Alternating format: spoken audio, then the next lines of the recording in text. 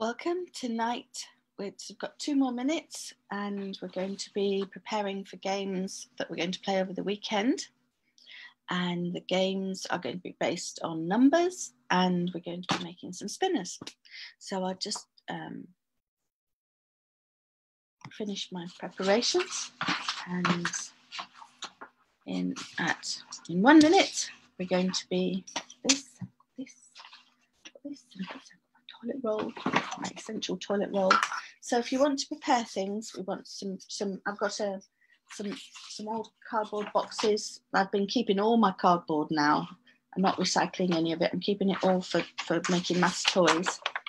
And I've printed out, oh, that's what I can do. I can very quickly get the link for the Aiming High, because I've got the resource, but I don't have the link. I've just remembered. Okay, spinners.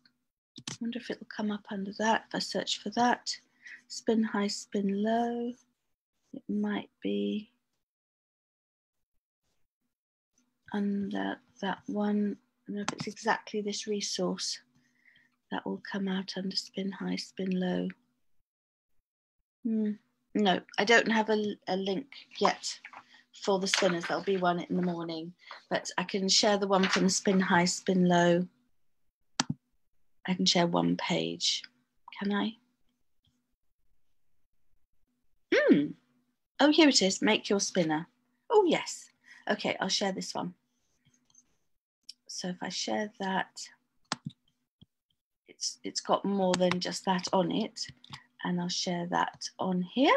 And that way you can, there you go, it's in the comments below. You can print it out. It's got some instructions for a game as well, but it's got your 2 spinners on it. And what we're going to do is, it's 8 o'clock. Welcome to the Friday night live. And what we're doing tonight is preparing for a weekend of games. So we're going to play maths games because we use the Aiming High resources, and we're preparing materials for the Maths Toys YouTube channel. So please subscribe to that so you'll be notified when we put the new videos up. There's already a few there. We're putting more up. And the idea is that we find the maths in games and the games in maths. So tonight it's all about spinning. Whee! So the games we play over the weekend, you can use a 6-faced dice or a spinner with 6 faces. And here we've got a spinner with 10 numbers, 0 to 9. And so the easiest way to make these is to simply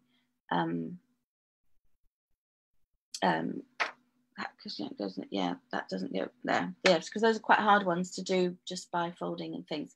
Although there will be a session one day on making 2D shapes just using just basic materials where you don't need a pattern. You'll just give out instructions. Now, what else have we got? So we're going to make the spinners. We're going to make the spinners so we can make the toys, so we can play the games. Now, you might have a D10 if you're a gamer, but we're creating all of these resources so that people anywhere in the world can play them.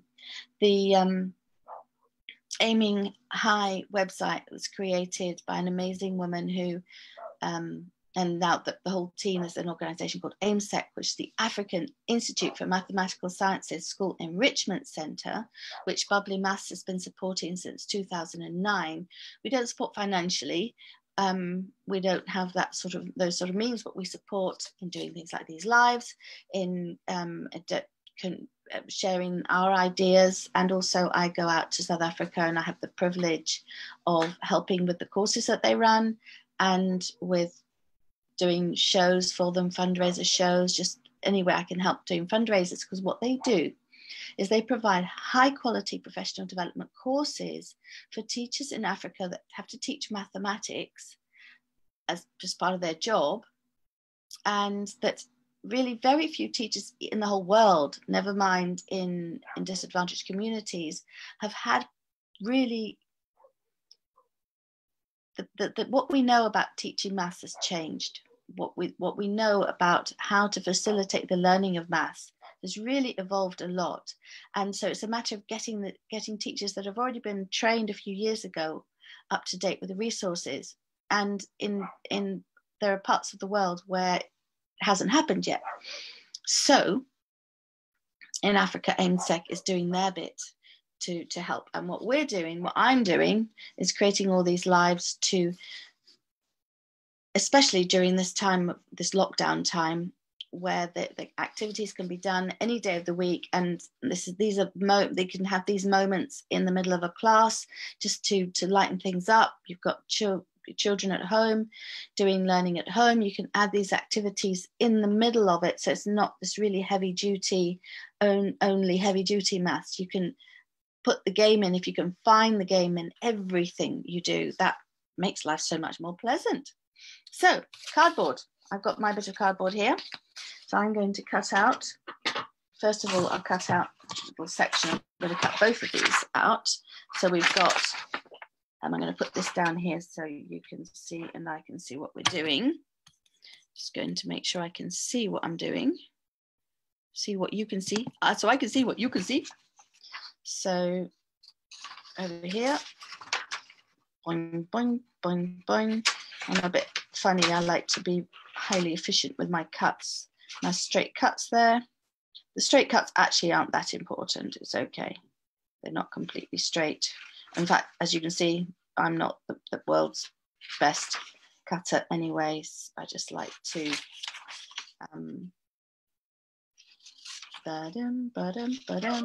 I have put this resource into the comments, so you can go ahead, go to that page and click on the link to the resource and print it out yourselves. Or the other option is to, there we go, there it is. Do your best at this point to draw a decagon, draw a hexagon, and then you can make your own spin out if you haven't got a printer. Okay, so now that paper that goes in the recycle, and all we're going to do is we're going to glue these two shapes onto my cardboard. And I had my glue, here it is. Glue the shapes onto the cardboard, and then, oh, I didn't actually say, but I do have it here somewhere. Ah, here it is. We need a paper clip. You don't have to, oh, no, it was here. I must have dropped it on the floor. Here it is, a paper clip, normal paper clip. And if you don't have a paper clip, where is it? Here. If you don't have a paper clip, you can use the cable ties, anything that's a little bit rigid. You'll see the shape it needs to be in a moment. So now we're going to stick these onto here. I will now have two spinners, one that's like a dice. You can, if you've got a dice, great. If you don't, over here at this end, I've got my spinner for 1 out of 6 numbers. And then over here, turn it around so that you can see it more easily. Over here, I'll have my spinner with 1 out of 10 numbers. That includes the number 0. The activity we did last weekend didn't include the number 0. We had to make 15 out of 3 numbers without repeating the number. And that was just 1 to 9. So let's see, I'm just going to put it there. It's all good. There we go. Now, all we now need is to take our paper clip and we're going to straighten one of the edges, or 2 of them, sorry, 2 of the curves. 1 and, do we need, oh, we only need 1, that's it, 1's fine. Now, it isn't the perfect straight line. What we're looking at is this bit here, wherever that lies. If it ends up right on the line, you have to spin it again. And if it's, I think I might do it that way. I think there's less friction if I do it that way. And what we need to make it stay there is quite simply a pen or a pencil. make a hole and as dead center as you can make it. That's now gone through the hole, and let me just get my hand out of the way so you can see. Boing. And lo and behold, we have a 2. We have spun a 2, and then with the 6 way again, hole in the center. And here we go. Boing. Whee, we have, whoops, you couldn't see that. Let me do that again. Get my everything out of the way. Here we go. One more time. Whee, we have spun a 6. As simple as that. Bit of cardboard, and if you can't print it out, it's not the end of the world. If it's not exact, just make a hexagon, make a decagon, and with all the lines in them, and stick it onto a bit of cardboard. Any piece of wire that's going to be rigid, there's quite a lot of electrical wire that goes in the home that would be rigid as well, and a pencil or a pen, and you've got your spinner. So that's our spinner for the games we're going to be playing over the weekend. Now, instead of the spinner, you can also just make cards. So we're going to make cards. I'm not actually going to make them because it's not necessary, but what you can do is if you make the cards out of rigid cardboard and make them so that you can also make the cards, you can also make number cards, and if you've got a laminator you can laminate them, but not that many people have a laminator. So what you simply do is nice and neatly, I'm going to use my nice fat ruler to make. I need 1, 2, 3, 4, 5, 6, 7, 8, 9. Maybe I'll use my less fat ruler because I want to make a total of 10 numbers, 0 to 9. So I'm just going to mark this. And that way I can make them all the same size. And if you do preserve these in a little box or in a little bag, then you can use these numbers again and again and again for a lot of different games that we're going to be playing. 1, 2, 3, 4. Oh, look, that's going to work out quite nicely. And then 5. There you go. That's perfect. That's divided into 5. Make the numbers nice and now maybe I wonder, ha ha ha ha ha, yay, why make life difficult when you can make it easy? Just use this one for the height of the cards. That's 5 and 10. That's it. Draw the numbers nice and neatly on the cards, and this is something that the young learners can do. There's no reason why you have to do it all. They can do it. Actually do one more if you want some blank cards. Blank cards are always useful because you never know what ideas you might come up with. So now we have, out of this one empty box, we can just cut those out. Whoops, a bit higher up. Cut those out nice and carefully, and you've got yourself 10 blanks, 10 numbers and 5 blanks, and you can use 1 to 6, and then you simply just turn them upside down, shuffle them round, and then pick them blind or put them in a hat. So that's how we can select our numbers. And finally, what we're going to do is, let me just double check that I haven't forgotten anything, because I'm actually quite good at forgetting things. I shouldn't say that, should I? I have an excellent memory. I remember everything I need to remember, and this happens every time. If you've seen any of my lives, yeah. So we'll just leave it. Oh no, I know. It's on here. It's on the bit that I've cut out. Okay, so I think that's everything we need for this weekend. The cards and the spinner. You don't need the cards and the spinner. You can make the cards if you don't want to make the spinner, or you can make them both, and then you've got both. And depending on how the mood takes you, you can play using different resources. So that's that. And now the other thing I'm going to do is we're going to see about making, we've had this challenge all week, the toilet roll. Now you can use your toilet roll to make your spinner. Just cut it along one. See, that's quite, I'm not going to do it right now, but if you cut down one, why not? I'm just going to ask the question. Yeah, I'm going to do it. If you cut a straight line down, I'm going to draw the straight line. Here we go. Boing, boing, boing. Straight line. I'm actually going to flatten it. There's no reason I shouldn't because of what I'm going to do next. If I'm going to draw a straight line down a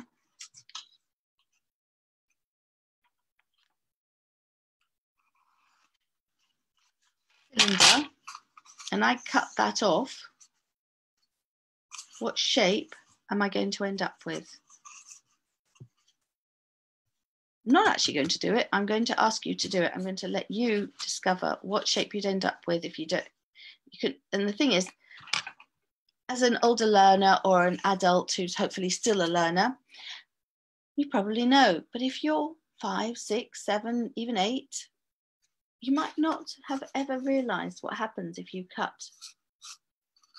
Now make it a nice straight line to make sure we have a nice shape at the end of it. See what shape comes out. That's a nice one. Okay, so now what we're going to do is going to make our cube. We were talking about a cube. We've been talking about a cube all week, how to make a cube out of a toilet roll. Don't want to waste our toilet rolls. Let's use them to do geometry and whatever else. So a cube, definition of a cube, it has flat faces, it has straight edges, and every face is a square. So the first thing we have to do is make sure all our edges are the same length. So first we're going to flatten that. Now the best way to make sure we have 4 edges of the same length is we simply split this whole length in 4. So I've just split it in 2, and the way we can easily split it in 2 again is by making sure those 2 are lined up before we flatten the other 2 edges. There you go, they're lined up nicely. Now I can flatten them. Now we have 1, 2, 3. Oh, that's not too well flattened. There we go. 1, 2, 3, 4 edges, all the same length. Now we have to make sure that so that gives us the edges at the top, the 4 edges at the top and the 4 edges at the bottom. Now we've got to make sure that the edges, that the height of the cube is the same as all the edges again. So, oops, turn it around the other way. So we have 4 centimeters. So if we measure 4 centimeters, 4 centimeters here and here. Now what we've got to do is make sure that now, oh, look at that, that's, move it slightly over so we can see that this edge is parallel to the top of the toilet roll, and draw a line. And the same down here. We can now, if we can, yeah, down there. We want to match that one up, keep that as parallel as we can to the other end. And now, got to move, yeah, extend that over.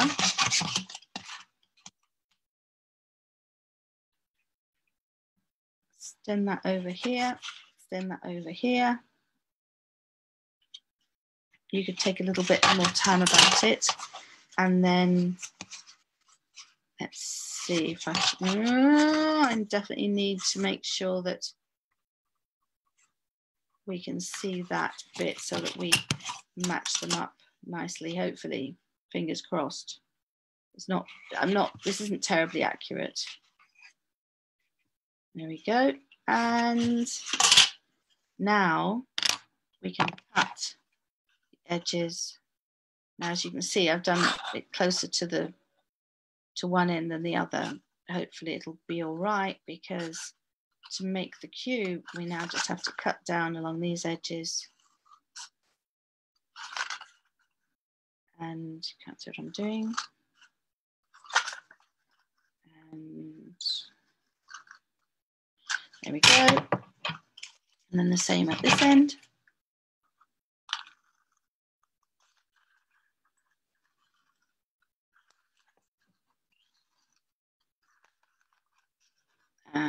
go. Now, fold these down exactly on those lines. 1, 2, 3, and 4. And then we have 1, 2, 3, and whoopsie, in you go. You can do it. Here, 3 and 4. We now have a lovely cube. There you go. Now, it has been pointed out to me that we've got a nice cube, but we wanted to point out something about the boxes that are used in packaging. Now, if you notice, when you have a box that's packed, these two don't matter so much, but the last two absolutely, definitely want to be matching up just exactly right. So what we're going to do is we're going to cut. Let's see if we can get them just right. 1 and a teeny bit off there. 2. Now let's see what happens if we, no, that's overlapping. So we're going to just, so this is just an extension to the cube challenge. Okay, here we go. Do you see how we now have, no, not quite, not quite, not quite. Let's take that one. They should be going halfway across. If you measured it better than I'm measuring it, it would do a better job. So now we have what looks like a normal packaging box. So then we can take some tape and tape it up. And that way we have, this way round we have the two overlapping in one direction, and this way round we have them overlapping in this direction. And then when we tape it up as boxes are taped up, then we have a nice solid base for our box that will hold the items that go inside it. And you do the same at the top, but we don't have to. We've actually now got a very nice little cube. We've got a cube box. Boing. And we can put treasures in it. Hello. Wait a minute. Here we go. Hello. How are you? My name is Gox. And let me see. And then I keep nice things in my box. And I'm going to just leave it there because this crazy woman is kind of a little bit crazy having a talking box. Okay. Yeah, talking box. It wasn't me. Maybe it was. Okay, so that's our box. That's our toilet paper for the week. And we're going to we've used toilet paper for the activity we did earlier today. And we're going to find, oh yes, and that's what I was saying. Yeah, so if you now cut your cylinder, nice line that's nice and perpendicular between the two circles, and see what shape it is, and you might even be able to use that for your spinner. I think that's it. So please please do go to the YouTube channels. The links are in the announcement above, and please do subscribe to them. That's the Bubbly Maths YouTube channel where all these lives are being archived, and then there's the Maths Toys YouTube channel, which is where all the resources are aiming high. This doesn't say aiming high on it. All the resources on the Aiming High website, which were originally made specifically for the teachers that go on the training, on the courses, on the professional development courses that AIMSEC provide. Now they're being extended for home learning. So there's a lot of resources on there now already. And I've been, for the last 2 weeks or more, I've been specifically doing those in the lives. And so avail yourself of those. You can just search on that website for ideas if you have a specific topic you need to deal with. And also, that's I think enough for tonight.